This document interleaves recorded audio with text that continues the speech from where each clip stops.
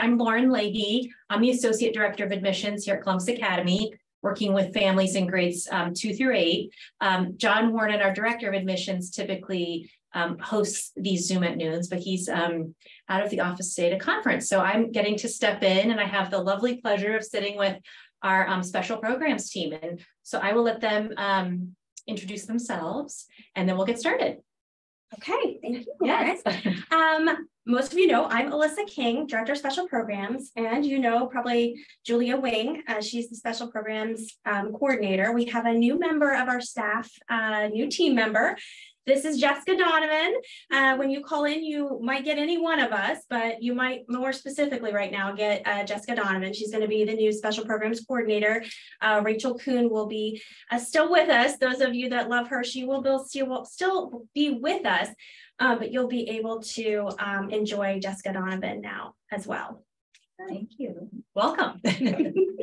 And there's a few other members of the Special Programs team that we'll talk about, but Special Programs really oversees a number of things here at the school. We have some prospective parents on this Zoom today and some current parents. So for those that are prospective parents, we'll talk a little bit about CASE, which is the after school program, children's after school experience. We'll talk about ASAs, which are after school activities, and then we'll talk about summer experience a little bit. Mm-hmm. So why don't we first talk a little bit about CASE, maybe, okay. Which is, like I said, our after school program. And maybe I'll let you give a little background as to timing and sort of what the afternoon looks like. Sure, for sure. So our CASE program, you can register for that. That is something that is still open for registration.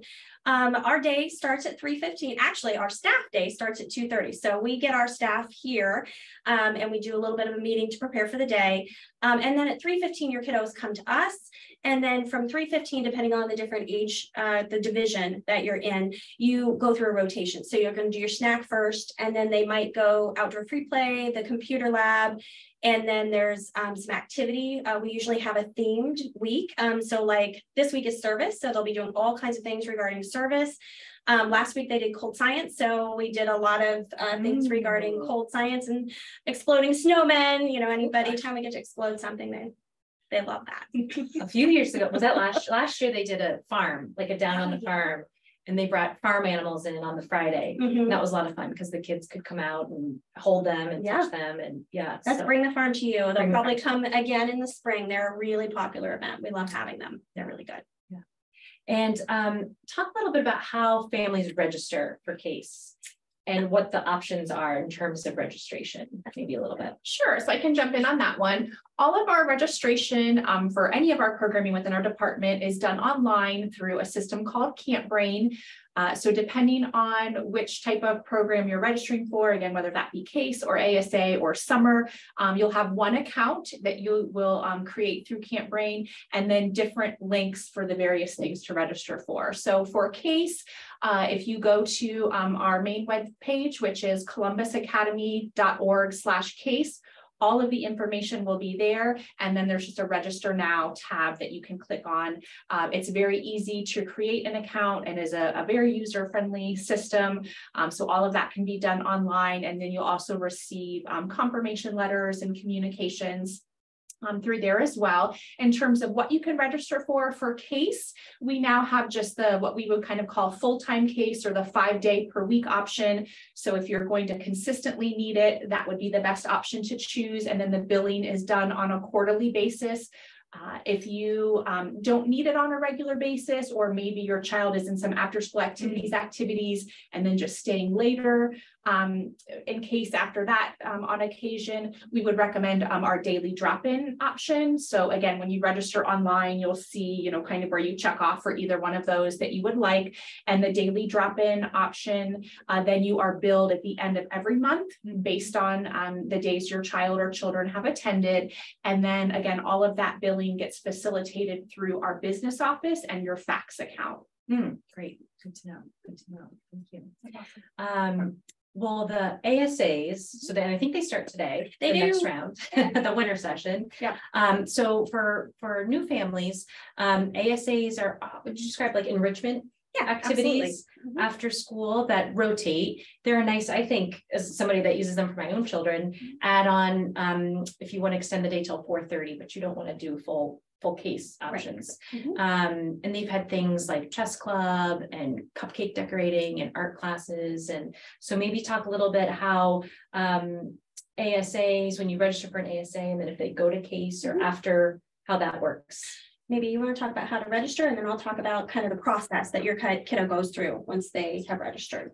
Okay, sure. And again, that's a similar basis where, all of our registrations are done online, and you can actually go to the same webpage on our website, which again is columbusacademy.org/case, and case information as well as after school activities are all on that same page. So it's nice and convenient for you. Our marketing team has it labeled on there really well, where to click to register now. For this winter season, unfortunately, our registration is already closed. However, looking forward to spring, our spring ASA session will start in April, and the registration for that opens on March 1st at 9 a.m. That's a mental note. And when they're registered, the office does a great job of making sure that the kiddo's teacher, as well as you, get a confirmation, so they know when they're going to be going to a club. They come down, whether they're our explorers, our pre-K, and our kindergartners get walked down to the theater lobby. Everybody else knows come to the theater lobby. We check you in there. The kiddos get a snack, and then the teacher comes to greet them and meet them at 3:30 and takes them to class. And then about 4:20, 4:25, they come back. They go to class. They have a great time, and then they come back to us at about 4:20, 4:25. We get them lined up again, and we head down to the carpool. Any kiddo that's staying for case, we like to know that so that we don't make them wait in the carpool line, and that way we can just check them directly into case. Otherwise, we take them down to the front entrance of the lower school, and we start the carpool process. So you would have Mrs. Mendenhall come out. They'll ask names. We'll radio in, and the kiddos will come out to your car. Yeah, it's a very, I think, streamlined process. One thing I did want to mention that might be helpful for those of you that might be new to the process is that if you have maybe multiple children, and you have somebody that's going to case but not an ASA that day, you can streamline the process. When you pull up to, you might want to come a little bit early, but when you pull up to the carpool line, call the case line. Mrs. Connick will answer, and you just have all of the other kiddos that you have join the child that's with ASA and go to the ASA checkout. That has made that a lot easier. That way you don't have to go and sit through two waiting processes to get your child. You can just pick all of them up at the ASA line. For prospective parents, children that leave from case, the pickup line is where our bus loop is. Yes. And the lower school entrance, that main entrance where Carline is, that's where the ASA entrance is. So Alyssa's making sure that everybody's kind of going to one spot. If you have multiple children, which I think is we didn't want it to get clogged up. You know, when folks are coming to pick up for case, and we have that big flux of kiddos coming out at 4:30, we didn't want that to overlap. That's why those are separated. Great, thank you. Okay. Well, certainly the other big piece is summer experience, which is very popular. And I'm holding this, hopefully this most recent brochure that current families will get in the mail, correct? And then prospective families, you can find it on our website too. But let's talk a little bit about what summer experience is in terms of how many weeks. And then we can talk a little about the ever popular registration, how registration works for that, because it's very popular. Yes. We have 8 weeks this summer. Our week 1, and I'm going to say something strange, our week 9, because I just said we had 8 weeks, right?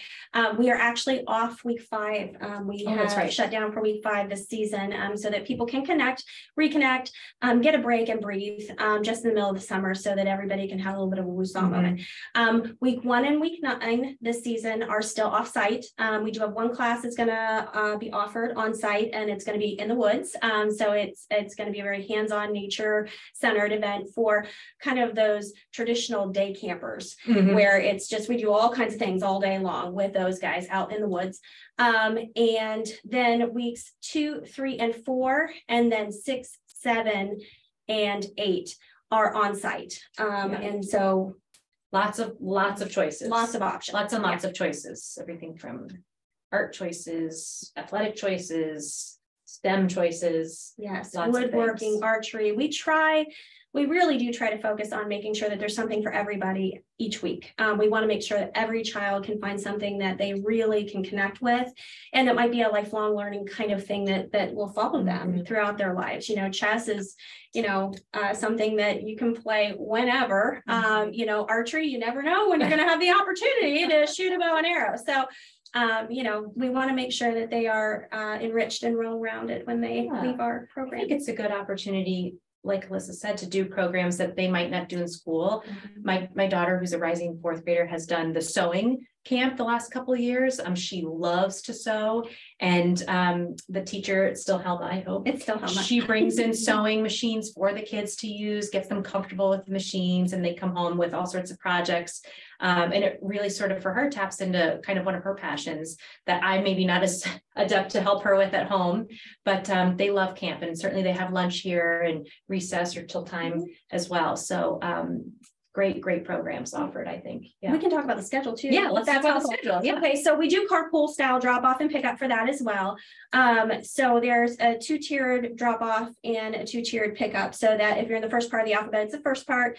If you're in the second half of the alphabet, it's second part. So we're not jamming that lineup so that we can try to be as efficient as possible. But the class starts at 9. The first period goes 9 to 11:30. At 11:30, they then shift to, depending on their age, they might go to their free choice, which this year, unfortunately, the pool is going to be closed. So that's not going to be an option. I am going to try to find something pretty awesome to replace it, but no word on what that is yet. Maybe a big slide with water going down. I don't know. Maybe, I don't know. Something like that. Something fun. Bounce house. I don't know. But they get to choose, because we think choice is really important. They may have either been told they're taking a particular camp, or they might have chosen that camp, but during their day, because the morning is about 2.5 hours in that specific themed programming, and the afternoon there's 2 hours in that specific themed program, we do believe choice is really important. So outdoor free play computer labs, not swim. There's a quiet time if a kiddo needs just a break during the day and needs a little bit of a woo-saw from all the energy and excitement. It's like a craft reading room, and then whatever the special thing. I know one special thing. We've got Carol Baker, the magician, coming back to do a couple shows over the summer during free choice. So I'm super excited about that. And then the afternoon, and then lunch, and then they have a counselor fun time, so they can connect with their counselor. And then the afternoon starts again. So we have 1:30 to 3:30 in program, and then 3:30 to 4:15 is our checkout process. And is there aftercare or early care? There is, yes. We have aftercare open until 6. It does require registration, but it is open. They can drop in or full week if need be. Okay, wonderful. And unfortunately, we no longer offer the before care. Okay. That has been discontinued for a couple years now. Good to know. Good to know. Great. Thank you for clarifying that. Well, maybe we could talk a little bit about registration and when registration happens and how that tiered sort of registration works. And then, of course, the wait list, and how certainly in our office, we tell families, still go on the wait list. Absolutely. Because I don't know how everybody is out there, but I don't always make my summer plans now. And they're sort of an evolving process. And so the wait list, we can talk about how that might work too. Yeah, sure. Absolutely. So for registration, our summer programs are based on the rising grade of your child. So it's the grade they'll be going into next school year. And again, you can check all of that out in our either the physical brochure or our online brochure. And please make sure to check out the at a glance section, which kind of gives you a week by week look at everything that we have to offer in the various grade division groups. And we also have a planning tool page where you can get, first choice, second choice, third choice, so you can be as prepared as possible for when registration opens. And in that regard, dates you will want to know is February 1st from 9 a.m. until midnight is when current Columbus Academy families will be able to register. So they're kind of our first tier of priority registration this year. Then February 2nd, again, starting at 9 a.m. through midnight, would be our returning campers if they attended Summer Experience 2022. Those families, as well as CA alumni, are eligible to register on that date. And then February 3rd at 9 a.m., we open to the general public. If you are someone that qualifies for priority registration, there will not be a link put up on the website, obviously, because that then would be available to everyone. So you will want to be keeping an eye out for an email that will come directly to you that will have kind of all of the registration need to know information, and including that very important link, a unique link that you will use on your appropriate opening day. Good to know. And then for the general public, once we open on that date, then there will be just a general link on our webpage that you can click on to access registration or your Camp Brain account at any time. And all of this information can be found at columbusacademy.org/summer. Okay, great. Yeah, and very often, if a camp fills up, for instance, I know last year the Hogwarts camp filled up pretty quickly. And correct me if I'm wrong, I like to encourage parents to still go on the wait list because, I think there will be times when, families plan later and they will drop off, the camps that they don't need. And that's when we would go to the wait list. So, and that probably happens often, right? It does. Yes. We see a lot of things shift and a lot of spaces become available because just as you said, our registration opens so early, inevitably people are going to have their schedule change by the time summer rolls around. So when you are going through the online registration process, do just be aware, we do have a high volume of registrants. So that first opening day is going to be a busy one. Typically for a Camp Brain is a wonderful online system. We're going into our 3rd year of using it. And again, it's very user-friendly and it's wonderful. And they have a feature called a throttle, which will help handle the high volume of registration. So if you're one that, you're logging right on there first thing, you might see that you have to somewhat, wait in line. Basically what the system is going to do is it kind of keeps track of, if you think of it like a house, so many people can fit in the house at one time. So there is a, security or at the front door, they're going to, let through the amount of people that the system can handle. So it will kind of hold your place in line. And then, we'll let you in as other people are clearing out and finishing, so that it secures the integrity of the system and as well as a friendly user experience for you, that you're not going to crash or get errors or things like that. But when you first log on, there might be a little bit of a waiting time, a waiting in line before you get in to officially register. And then from there, if you do see that something is waitlisted, when it reaches its maximum capacity, the wait list will automatically kick in and you would select that just as you would, any other option. And then there's no cost to be on the wait list. And if you, there is a $20 non-refundable and non-transferable registration fee, but that's only applied if you would make it into a program. So, sign up for a wait list, or if you didn't get your first choice and you want to be on a wait list for that first choice while you pick a spot in another camp, that's all totally fine. And then basically it is just kind of a waiting game. But we, even last year, within the first week of registration open, we had people making changes to their schedules. So we do see a lot of movement and a lot of things shift in those. Now this year, we will keep the wait list open until May 15th. And then once we get to May 15th, typically openings will not be filled on a regular basis after that. That is after our cancellation deadline. So we tend to not really see as many openings become available after that date, unless there's some extenuating circumstance. But I think that will be helpful to families to kind of have, that date of, okay, after this point in time, we really probably won't be able to extend any more opportunities. And one thing I did want to mention, last year we had a couple folks that talked about, the system crashing, or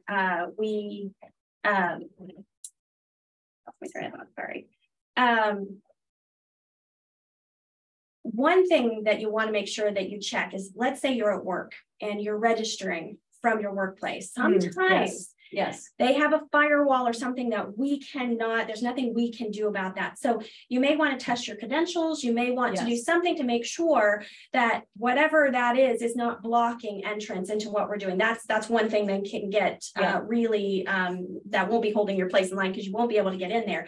Go out to your car, get on your phone, get out of their, what do you call that? Network.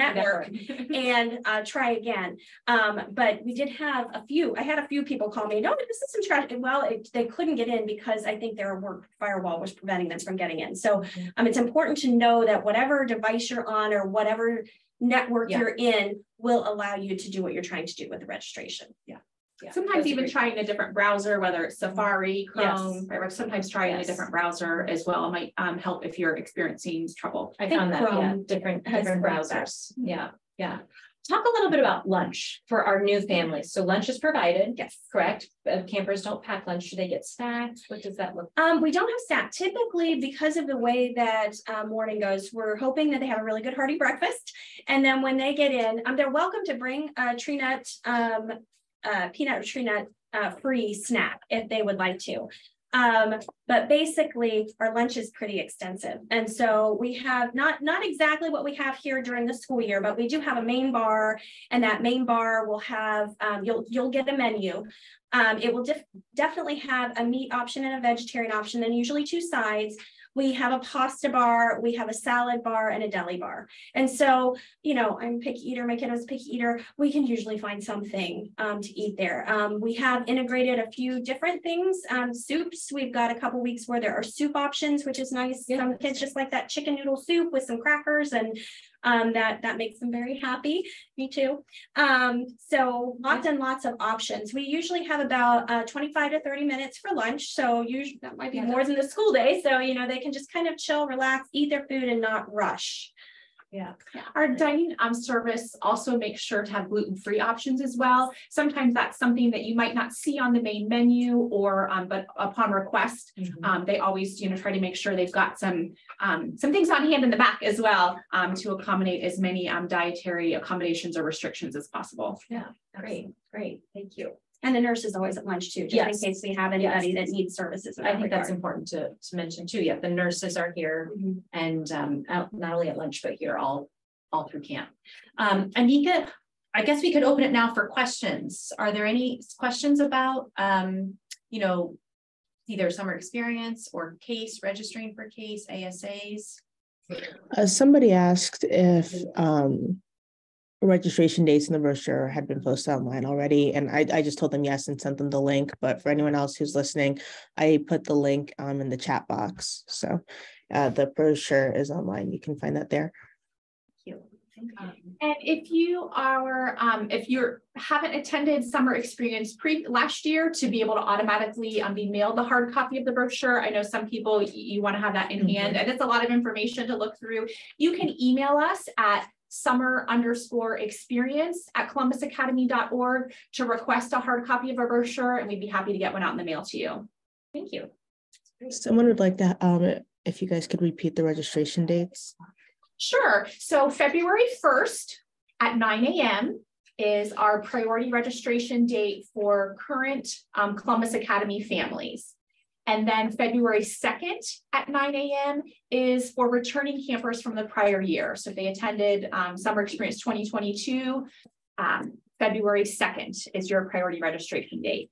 And then February 3rd, at 9 a.m., we open to the general public. Thank you. That's a mouthful. Yeah, it's hard to believe February's going to be here for you. And that's on our website as well, and in the brochure, you know, if you want to refer back to it. But February 1st maybe would just be the first one to keep in mind. I guess this is just a note maybe for current families who do ASAs about letting Michelle Sailing know. And you know, letting the lower school administration know if your child is going to be going to an ASA, and she'll typically change that in school pass for you. I know she did it for mine, so I'm sure she's done it for others, but it's good to give her a heads up. Never bad to give both of us a heads up, just to make sure that we know and that everybody gets where they need to go on time. Yeah. Our office does have a master list of the students that are registered for after school activities and case, and we do share that information with the lower school office and the lower school teachers. But as you said, again, kind of that second layer of just to ensure that everyone knows who's going where, especially this, you know, the first week of ASAs, that's important. We love little helpful reminders of what days they're going, and also if there ever is a day that they're not going to be going, whether you might have another activity scheduled, or you know, out sick, anything like that, you know, we appreciate you notifying kind of all, including everyone in your communication, your teacher, classroom teacher, lower school office, and special programs, just to kind of help keep us all on the same page. And just get them excited for coming, you know, remind them what class they signed up for, and especially for the littles, that helps them, you know, remember that there's something after school they're going to be doing that they need to think about. Yeah. The nice thing about the ASAs and with cases, because they're with other kids from other classes or other sections or even other grades in some cases, they form friendships with other kids too, and then they'll get to see each other throughout the school day. And I always think that's really, really special and really nice for the kids. So I think that's also one really good thing about summer experience is that, you know, we do have a lot of academy families that come in, but you have kiddos coming from Dublin, from Worthington, from New Albany. And it's just really nice to see, you know, all that creativity and culture and everything come together in this melting pot of the summer experience. Absolutely. Absolutely. Well, great. Well, thank you both. If there are any other questions, I guess now would be the time. Otherwise, our next Zoom at noon will be not next Monday since we're off, but the following Monday. Anika, maybe you want to share the topic. I can't remember off the top of my head where we are on the schedule, but I want to say it's either math or maybe it's community service. I can't remember, but you're welcome to join and register for that on our website as well. And thank you. Any other questions, Anika? No, not right now, but next week we'll be talking about tuition assistance. Tuition assistance. Not next week, we're skipping next week. Monday, we'll talk about tuition assistance. And for families that are on this call that are applying to Columbus Academy, that tuition assistance call will be with John Warren and another one of our members of the tuition assistance committee. We are in the process of applications right now, and everything does need to be in and completed by early February for our March 1st decisions. Okay. Well, thank you both so much. Very exciting. Thank you. We hope to see some of you this summer. Yeah.